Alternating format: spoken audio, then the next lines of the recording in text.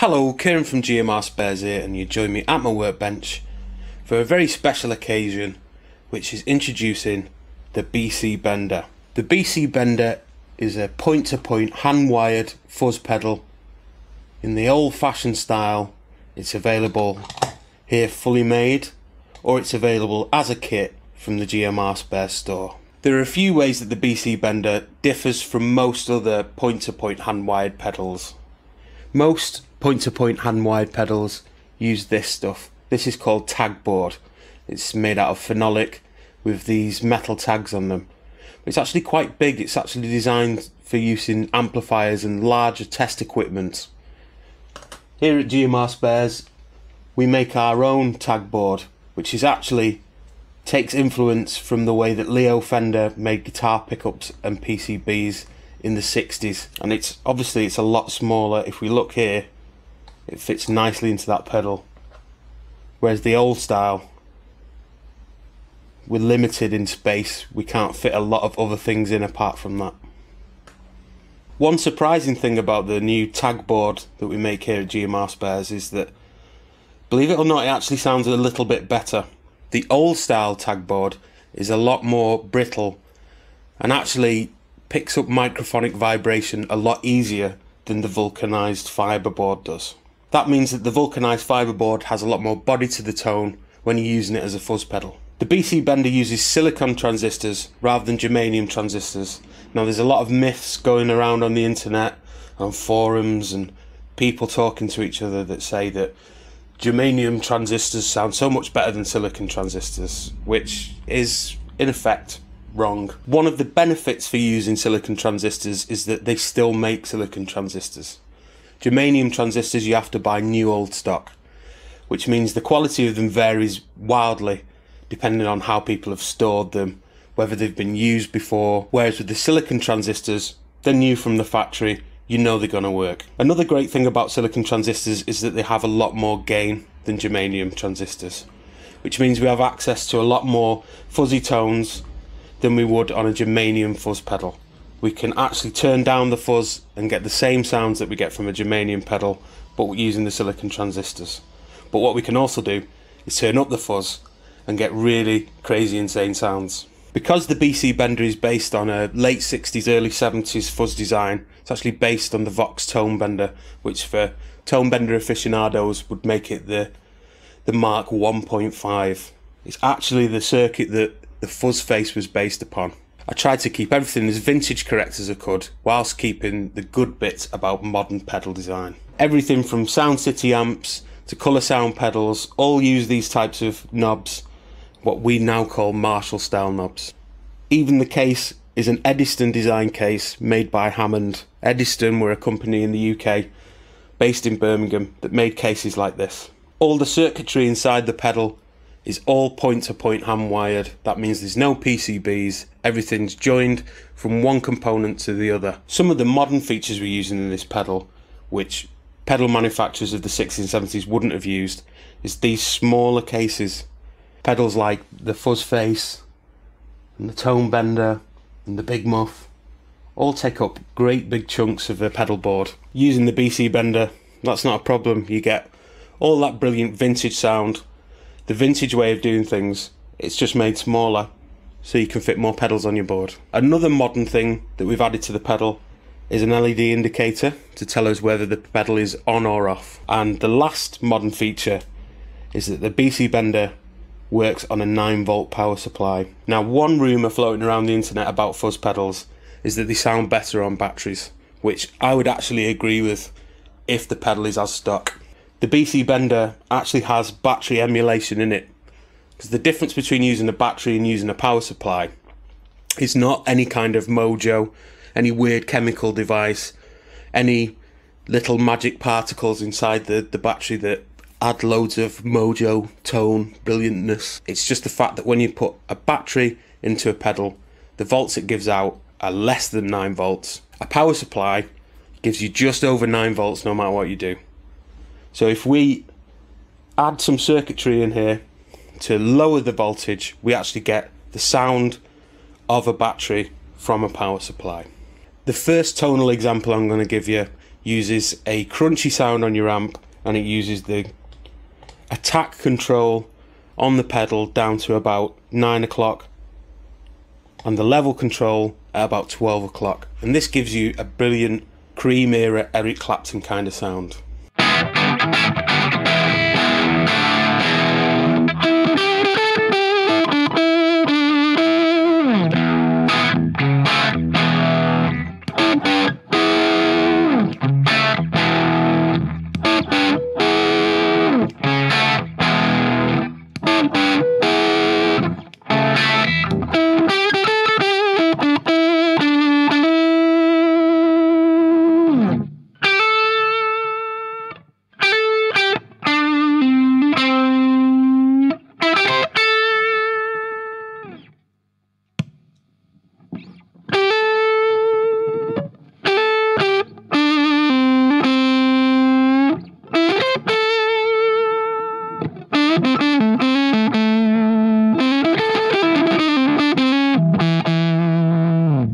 The next example I'm going to show you, I would usually attribute to someone like Black Sabbath. It's a big woolly sound with fizzy top end on it. But in the interests of trying to get young people involved in making pedals, modding pedals, I'm going to use a modern example and say it's the sound that Tame Impala get on Elephant.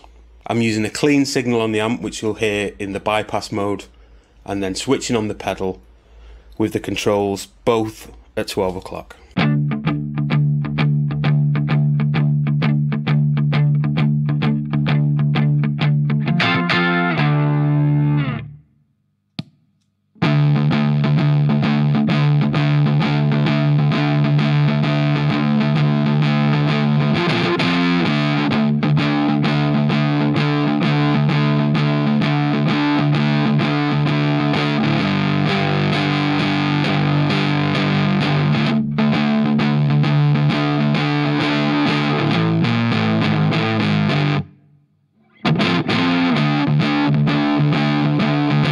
One of the most famous uses of a Tone Bender style pedal was actually Jeff Beck in the Yardbirds. He used a Tone Bender Mark I, which were actually made in wooden boxes at the time.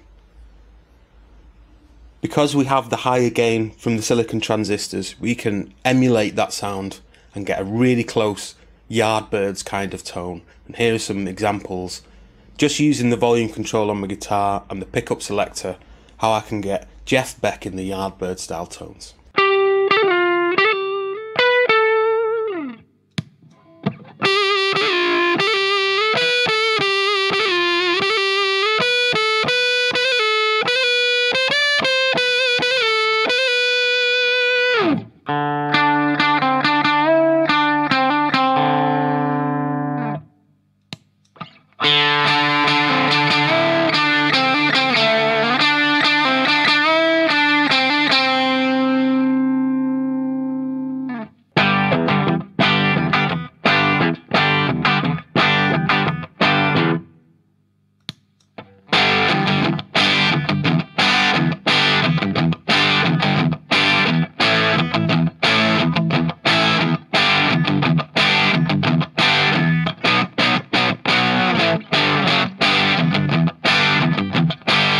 Myth number 3 about old style fuzz pedals is that silicon transistors in the pedal, when you turn down the volume on your guitar, they don't clean up as well as germanium transistors do. For me, that's a little bit of rubbish. I think what they're talking about is in certain designs of fuzz pedal, that can be the case.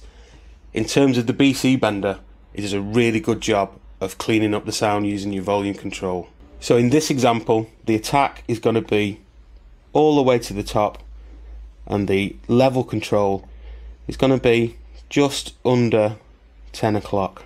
We're going to start off with the clean sound with the volume on my guitar turned down, and as we go through the example, we're going to be turning up the volume and turning it down for cleans.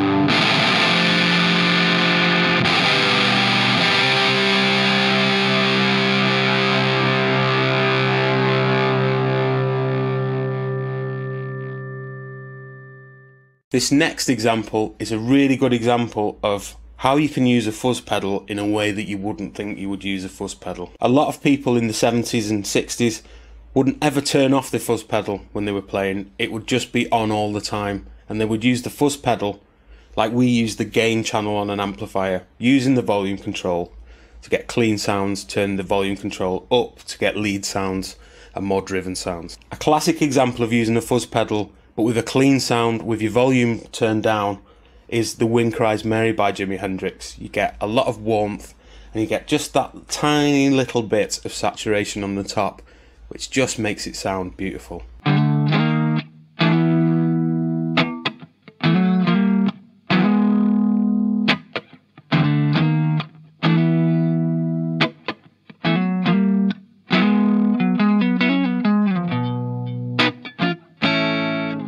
Now, by turning up your guitar slightly, not changing any of the controls on the pedal, we get that kind of more driven Jimi Hendrix sound into, when we turn up the volume again, a big fuzzy lead sound.